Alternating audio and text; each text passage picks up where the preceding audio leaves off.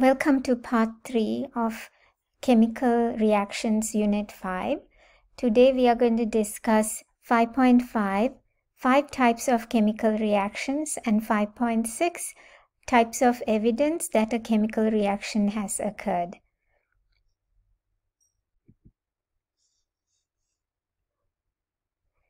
So let's look at the 5 types of chemical reactions. First, there is synthesis or combination reactions. Then there are decomposition reactions, which are the opposite of synthesis or combination. Then there are single displacement reactions, where one thing is displaced by another. Single displacement reactions are where the metal reactivity series comes into play. And then we have double displacement reactions, where you have two ionic compounds. The cation displaces the anion of the other one and vice versa. And finally, we have combustion reactions. It's a type of synthesis reaction where oxygen gas is a reactant. Please draw this diagram and have this table in your notes. So let's look at descriptions. In synthesis combination reactions, two or more substances combine to form one product. That doesn't mean all you have is one product. Sometimes you have two products. 2 or 3 things make one or two more new things. That is called a combination reaction or a synthesis reaction. It's the opposite of a decomposition reaction. Then one substance breaking down into 2 or more substances is called a decomposition. So note that typically in a synthesis reaction, many things combine to form one thing. In a single displacement reaction, one substance is displaced by a more reactive substance, forming 2 new compounds. In a double displacement, 2 substances are displaced by 2 reactive substances, forming 2 new compounds. Both of these are polyatomic cations, or they could be monoatomic cations. So in single and double displacement reactions, they are always ionic compounds. In combustion reactions, you can have 2 types. It could be an inorganic substance that does not have carbon and hydrogen together, burning in oxygen gas, and each substance forms an oxide. Number 2, it is an organic compound with carbon and hydrogen, and the oxides of carbon and hydrogen are carbon dioxide and H2O. These are always produced. Let's look at examples. You must be able to identify each type when I show you a chemical reaction. So here's an example of a synthesis reaction. Carbon and hydrogen gas combine to form methane gas. Here is a model of it. And then when you try to balance it, and here is the average equation, the generalized equation, A plus B gives you AB.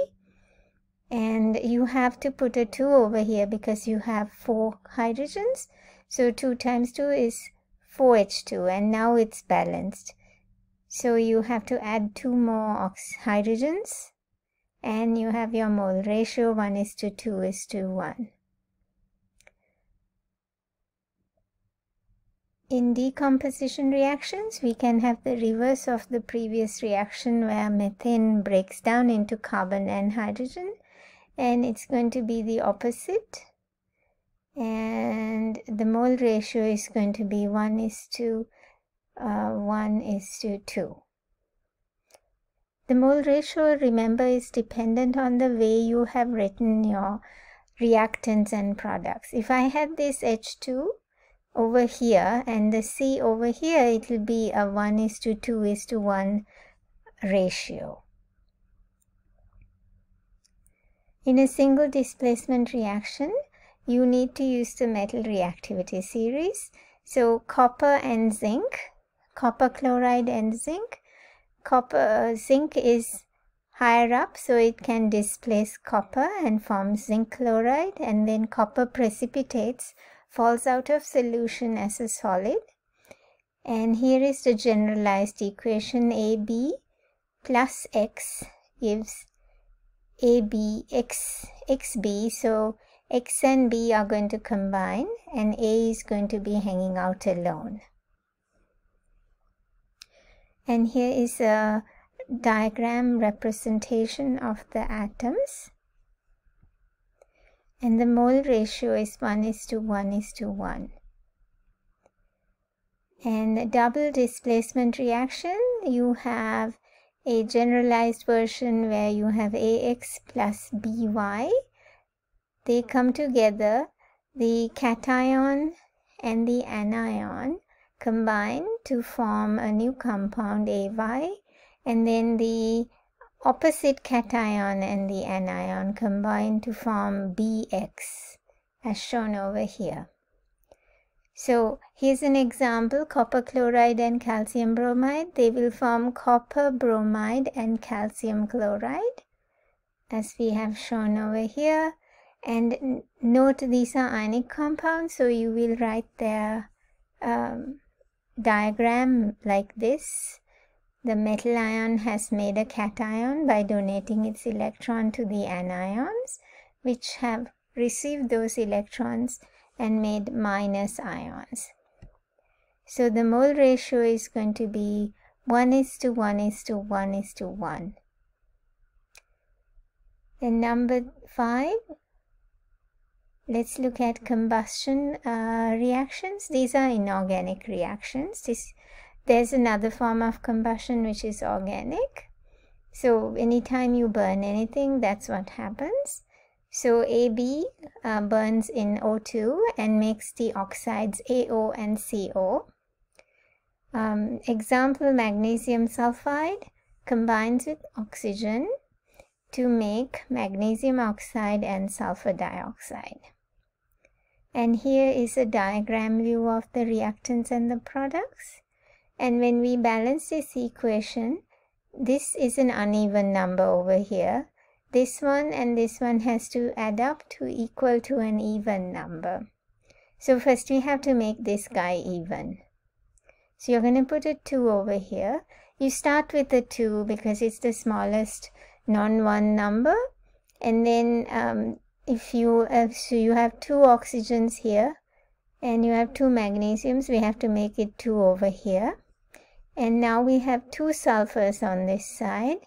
So you can put a 2 over here. Now we have 2 sulfurs and 2 magnesiums on both sides. So let's balance the oxygens.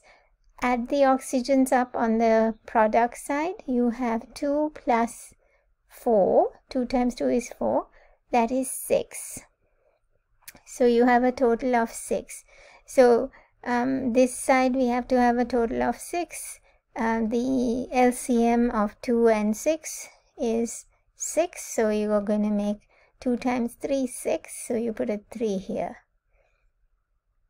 And here is the filled out diagram of the whole thing. And the ratio is 2:3:2:2. Now let's look at an organic combustion reaction with a substance containing carbon and hydrogen. And this is the generalized version. So you make, this substance has oxygen also, and so you're going to make carbon dioxide and H2O only. And here is a diagram view of it. You don't have to draw diagrams. I'm just showing some people who don't understand if I just show them the chemical reaction. And now we have an uneven number of oxygen here, so we have to have an uneven number over here, so you have to have at least some number that multiplies by 2 here and here. So we'll first put a 2 over here because we want to make this side even. And then we have 4 carbons and 8 hydrogens and 2 oxygens. So we have to make this side 8 also. So I may put a 4 over here. And then we have 4 carbons, so we have to put a 4 here also. So now carbons are balanced on both sides as well as the hydrogens. Now let's add up our oxygens. We have 2 times 4, which is 8, and 4 times 1, that is 4. 8 and 4 is 12. So both of these are equal to 12. So we already have 2 here. So that's 12 minus 2 is 10. So this part is supposed to be equal to 10. So to make this 10, you have to multiply this by 5. So you will put a 5 over here. 5 oxygen molecules and 2 molecules of C2H4O. And all of it balances to a mole ratio of 2:5:4:4. Now let's shift gears and look at the different types of evidence that you have to conclude a chemical reaction occurs. Now, you sometimes don't see any visible change when a chemical reaction happens, but typically you see one of these 5 changes. So all chemical reactions occur when electrons are shared in the formation of covalent bonds, or electrons are exchanged in the formation of ionic compounds. All chemical reactions are either covalent reactions or ionic reactions. If you want to review this content, go and watch 4.1 and 4.2 videos again. A color change occurs, for example, when the silvery gray color of iron converts into a reddish brown color due to the formation of rust or iron oxide. When you mix baking soda with vinegar, you will notice that the outside of the container turns very, very cold. This is a temperature change, specifically an endothermic reaction.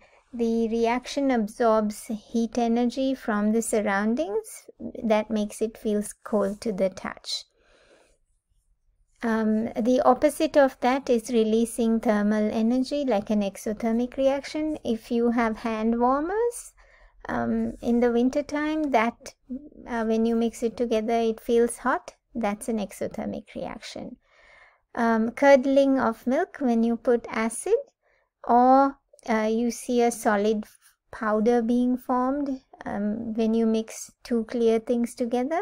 That is an example of a precipitate or a solid formation. In the photosynthesis reaction, oxygen gas is produced along with glucose by combining carbon dioxide gas and water. So this is an example of a production of a new gas. Now don't confuse the formation of a gas with converting something to gas. For example, water vapor is not a formation of a gas. It is going to the gas state. It is the same substance, H2O, going from solid to liquid to gas. This is a formation of a new gas. Sometimes if you make a stinky gas, you might see smell something different. Sometimes you might see a colorful gas, like a brown gas. That is both a production of a gas and a color change. Sometimes you see production of light, as in the case of fire and fireworks. Here are some examples of color change. Iron oxide and this substance making a yellow precipitate. Examples of a temperature change, exothermic and endothermic. Here is a reaction. Shortly after things are combined, the temperature rises to 30 centigrade from 20. So this is a exothermic reaction because it's releasing temperature, so it feels hot. And remember, in endothermic reactions it feels cold because the reaction is absorbing energy from the surroundings. Whereas exothermic feels hot, shown by this red thermometer, because it's releasing energy. So the formation of the compounds releases more energy. Here the formation of the compounds require more energy than is found in the chemical bond. So it absorbs energy from the surroundings. Precipitate formation. Here is an example of a precipitate being formed, and here is an example of the different experiment. There is a white powder settling at the bottom. Formation of a gas. You can smell something sometimes or see a color change. We see bubbling in water over here, and here is the formation of a colorful gas. And then a production of light. Here is an example of the potassium metal reacting in water to produce potassium hydroxide and hydrogen gas, which ignites. We saw this in the lab. And here's the burning of a matchstick and lighting up of fireworks. Let's do a quick review of 5.5 types of chemical reactions and evidence of chemical reactions 5.6. So here are the basic formulas for the 5 types of chemical reactions. Synthesis or combination reactions are the opposite of decomposition reactions. Two things form one thing. Here one thing forms two things. In a single displacement reaction, we take into account the metal reactivity series. A strongly reactive metal can displace a weak metal. So this would be a weak metal, that would be a strong metal. In a double displacement reaction, there are either polyatomic cations or anions or monoatomic cations or anions displacing each other. They swap partners and form new compounds. And in combustion reactions, they are a type of synthesis reaction where you have an organic substance or an inorganic substance combining with oxygen gas to produce oxides. If it's an inorganic substance, you always make just the oxides of the substance.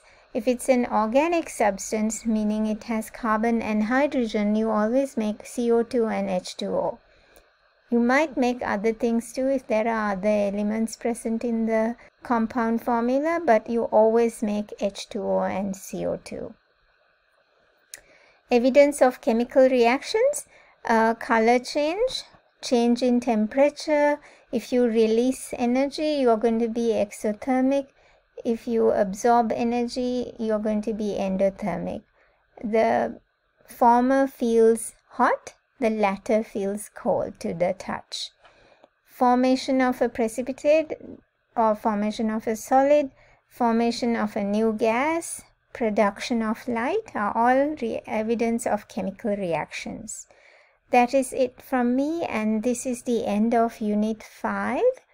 I will see you in Unit 6. Please review all this content and watch this video and take notes of everything I showed you and do your exit ticket.